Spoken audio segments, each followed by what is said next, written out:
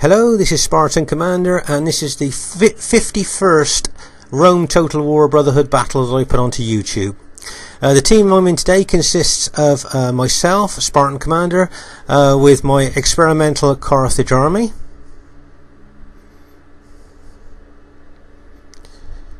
My next teammate is Brotherhood member Talos with the Rome Scipio faction.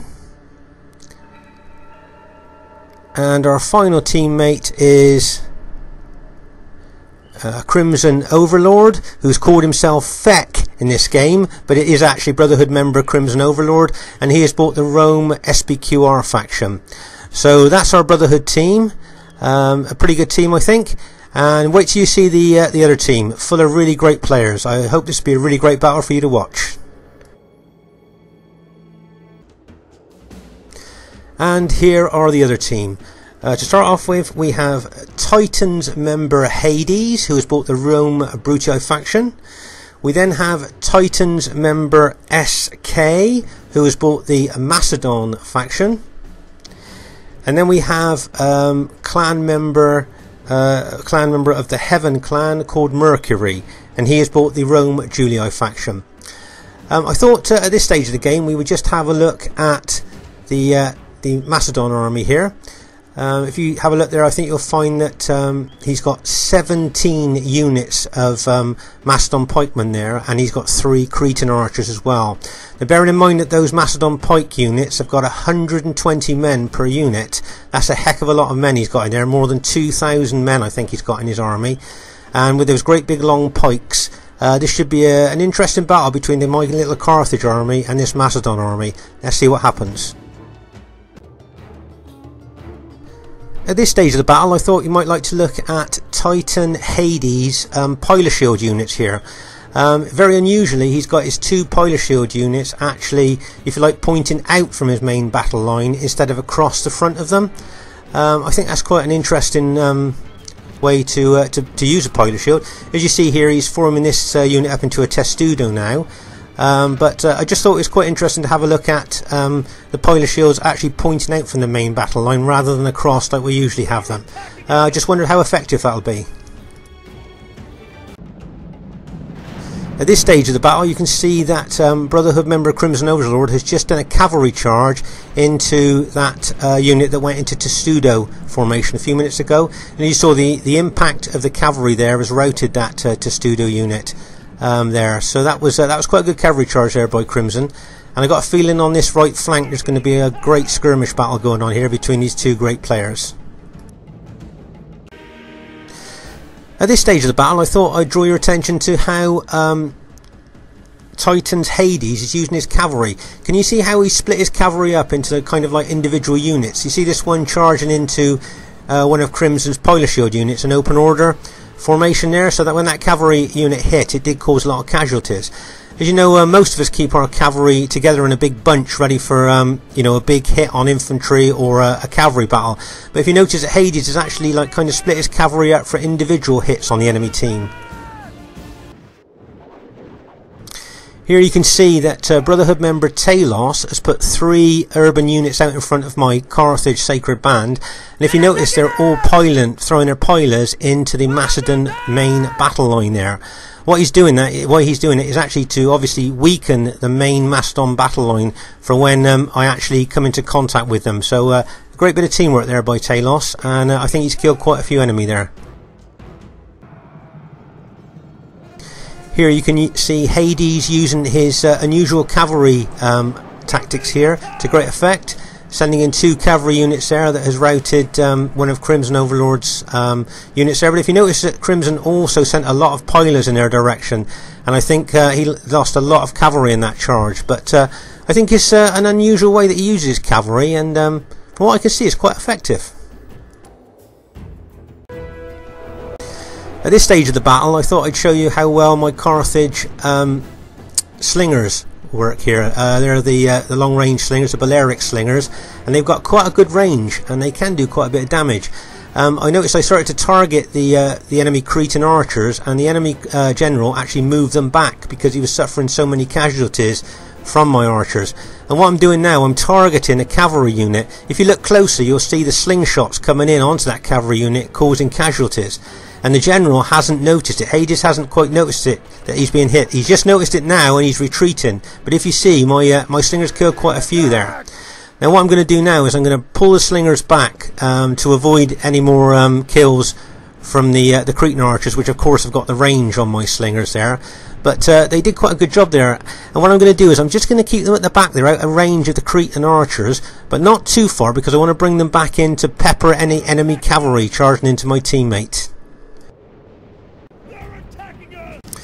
At this stage of the battle, you can see that I've decided to take the battle to the enemy. The Macedon army in front of me have been waiting for battle for all the way through this game, so I've decided to actually attack. And if you notice, my Carthage sacred band now are moving forward towards the Macedon pikemen there. And the first thing my Carthage sacred band has got to do is fight their way through those long pikes to get to the infantry. Here's a bit of close-up fighting there. Now if you notice, the enemy Brutii infantry here have still got all their pilers. I think they've actually just threw in a lot of pilers into my flank, but he's still got another throw, I think, at least. And if you see, they're going to throw their pilers into my Carthage sacred band now. Whack! And that caused quite a few casualties there. But I'm just going to keep moving forward towards the Macedons there as pikemen. I'm just going to keep my attack moving forward there. If you notice that Crimson Overlord's moving some infantry in there to protect my flanks. And if you notice on the other flank, Brotherhood member Talos is there protecting my other flank there, allowing me just to try and plough forward with my infantry into the long pikes of the Macedons.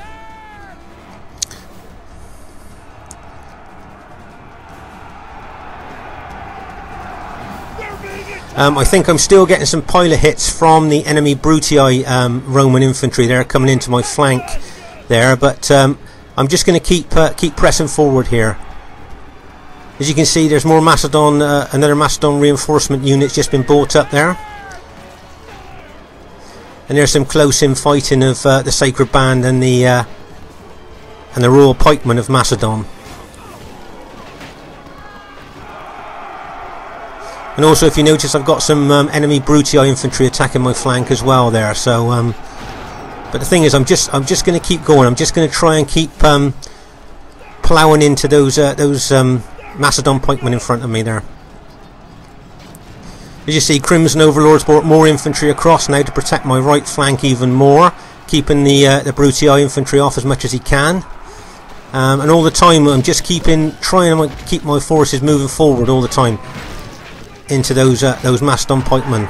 There's no strategy or anything for me here. All I'm trying to do is punch a hole through those Macedon pikemen there. That's what my game overall goal is. If I can break through those Macedons and rout them, then we've won the centre ground, which would be great. As you can see on the right there, there's Brutii cavalry charging into Crimson Overlord. But if you see, Talos has brought his cavalry in. He's charged his cavalry in now, and now Crimson's charging his cavalry in as well. So there's a double impact of cavalry going in there. All that cav charge bonus has just gone in there. If you notice, behind the main enemy line now, the enemy Julii cavalry are coming across to support his ally. Notice his cavalry are in wedge formation here, so that when they hit, they're going to get maximum penetration from their cav charge bonus. So when those Julii cavalry hit, I think they're going to hit hard.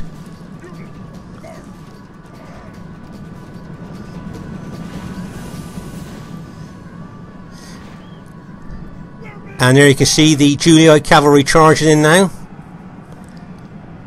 through his teammates' Brutii infantry, smack straight into Crimson Overlord's infantry there. If you notice, Talos has brought some infantry across to help Crimson Overlord there. That was a great Brotherhood support move there. And as you can see, there's the Crimson Overlord and Talos' cavalry are counter-charging that Julii cavalry that's just charged in there.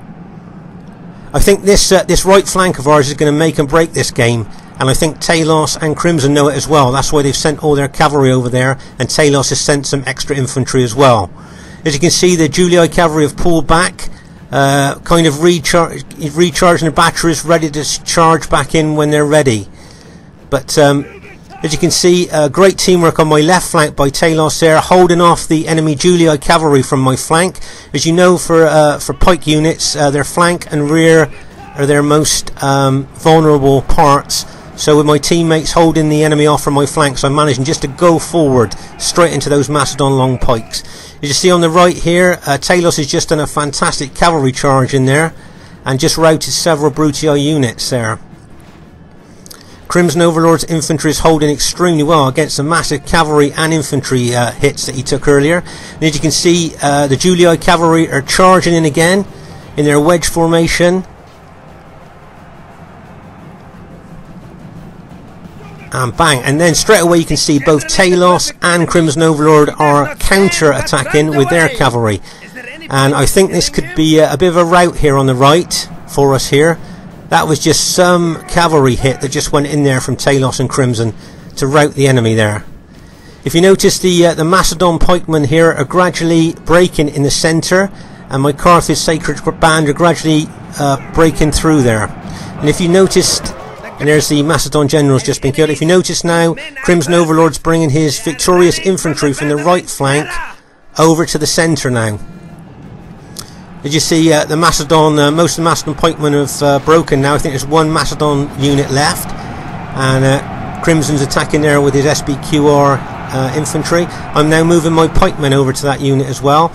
Over on the left, you'll see that Talos has just charged in with a cavalry hit there and is sending in the infantry that he sent over to help Crimson. He's now taken back over to the left flank there to help defeat the remaining Julii cavalry and infantry there. Did you see, with Crimson attacking, my pikemen attacking, and Talos attacking, I wouldn't think that the enemy Julii team will be able to last very much longer, especially with Crimson now getting infantry in behind the Julii infantry there. And if you see Talos doing a smart move here, doing a left flank in action, using all of his years of experience there, knowing that a flank or a rear attack's what's going to start routing the Julii army there. And as you can see, Crimson Overlord just brought his cavalry in around the rear to smash into the back of the Julii fighting infantry. So that's going to rout a couple of the units. That's a bit like a hammer and anvil attack there. Do you notice my pikemen were like the anvil and his cavalry were like the hammer there? And that's that looks like the final Julii units have routed now. That was I thought it was a really great battle there.